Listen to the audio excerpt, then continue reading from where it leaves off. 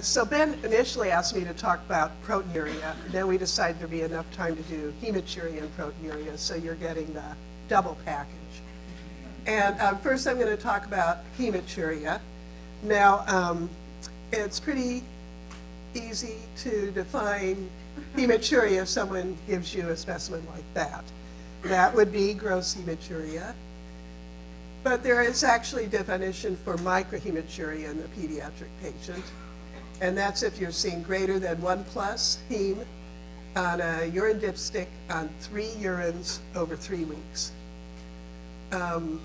Or if you have access to a lab that will do UAs on a fresh specimen, that would be 5 RBCs per high power field or more on 3 fresh urines over 3 weeks. Now, my caveat is anyone who's submitting their urines to like LabCorp, that's not a fresh urine. It's going to be 8 to 12 hours before someone's looking at it.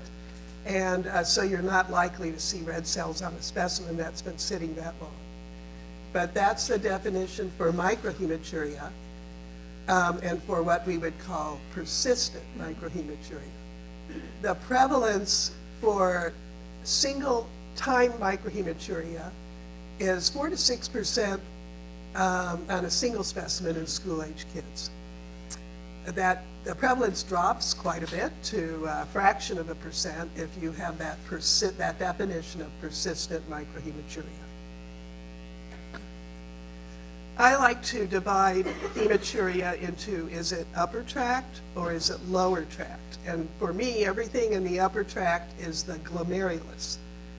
So I'm looking to see if the source of hematuria, whether it's gross or microhematuria, is coming from the glomerulus, or is it coming from someplace else in the kidney or the collecting system.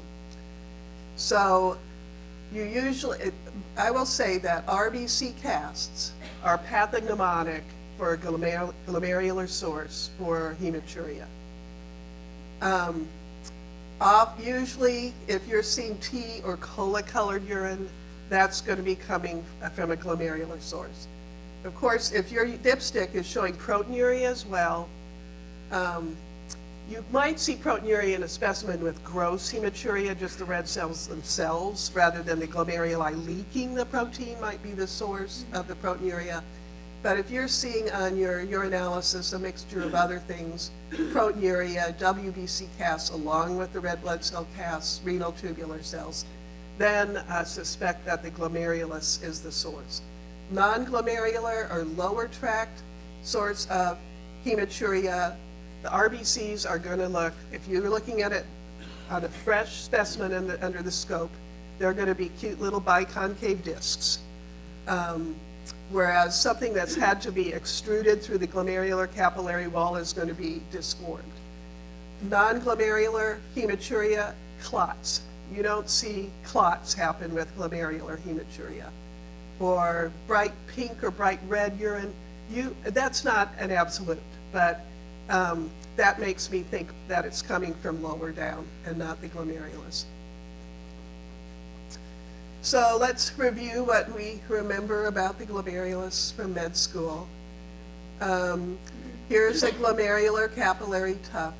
Here's Bowman's capsule.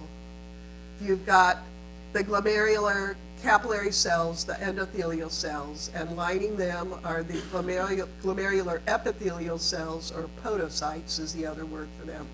They kind of grasp with their little fingers around the glomerular capillary loop. So the barrier between the red cells and outside in the urine is threefold. It's the endothelial cell, the glomerular basement membrane, and those podocytes. So if you have a glomerular source of hematuria, there's had to be some disruption to the glomerular capillary wall, some injury. And so somehow the red cell is extruded between the endothelial cells through the basement membrane into the Bowman space, and then it gets, travels down the nephron until all the red cells pile up and give you casts. So that's why RBC casts are pathognomonic for glomerular source of hematuria.